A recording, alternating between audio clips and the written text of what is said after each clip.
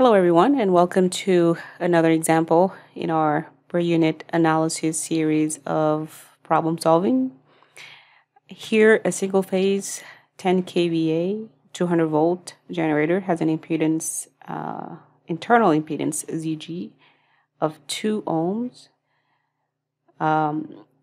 So those values are given as base values, and the question here is to find the voltage, the generated voltage, per unit voltage, to produce full load current under short circuit conditions. So here again, you have to start with the knowns and the unknowns.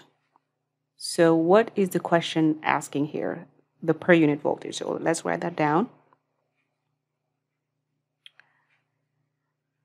So V per unit is what they're asking us, right?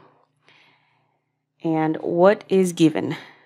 Here we have the generator internal impedance given as ZG 2 ohms.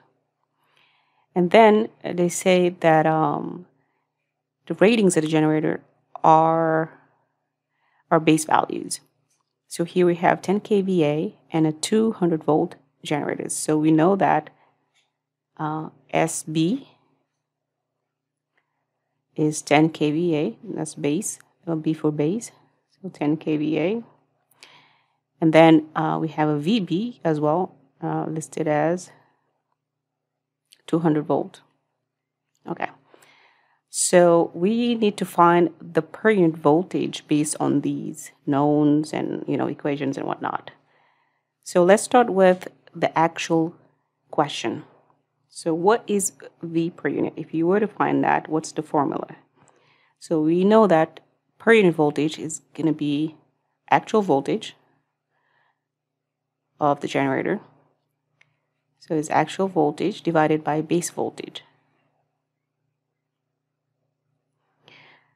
So here, in this particular equation, what is known and what is not known?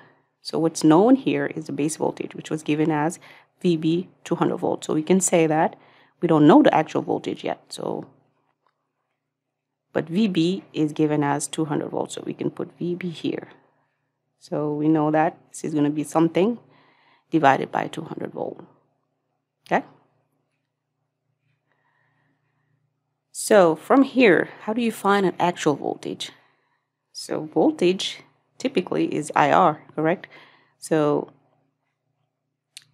V, actual voltage of the generator, is equal to IR or IZ, whatever. So IR. So this is for the generator, right? So we know that this is IG multiplied by IG multiplied by RG. The impedance of the generator is given. So this is IG ZG. And in this equation, what's known and what's not known? What's known here is the 2 ohms. So we have 2 times IG. And remember that the ratings of the generator are given as the base values. So if I have to calculate the unknown here, which is the current, I'm going to have to rely on the base values that were given for the generator. So we can calculate here that we can see here that the current IG can be calculated as using the base values of the generators, right? So this would be, we know that I is SB divided by VB. So SB is 10 kVA. Voltage base voltage is 200 volt.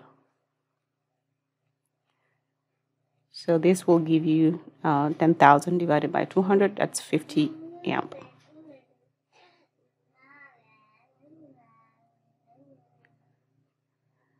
So I know now I can go back previously and you'll see the reason why I like to list the knowns and unknowns and kind of follow a certain logic, because that'll help me not get confused while I'm doing problem solving. So now that I have my current, the generator, I can come back here and calculate my